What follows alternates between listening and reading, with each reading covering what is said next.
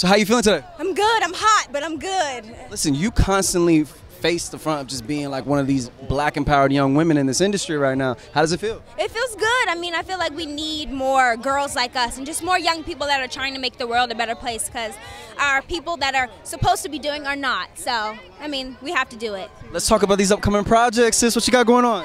So I just did an HBO pilot with Zendaya called Euphoria, so I'm very excited about that. And then I have a Blumhouse film coming out later this year called Only You with David Oyelowo. You being a young black sister, keeping your head on straight in this industry, I mean, you've constantly been able to do it without fail. What's your advice?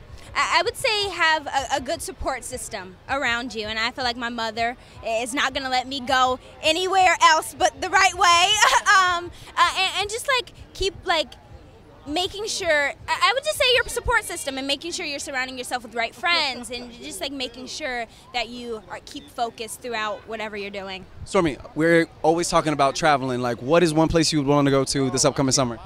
Oh, well, I'm traveling a lot. I just came back from France, which is like one of my dream places. And then I'm going to Kenya later in July. So I feel like I'm doing all like the real deal good. That's right. You were at the Canes Experience. How was that? Yes, it was good. It was good. I did a Unilever panel called Unstereotype, basically kind of trying to take stereotypes out of advertising and the content we consume now. So it was very powerful. Last question, love. If you had a biopic, who would you want it to be in?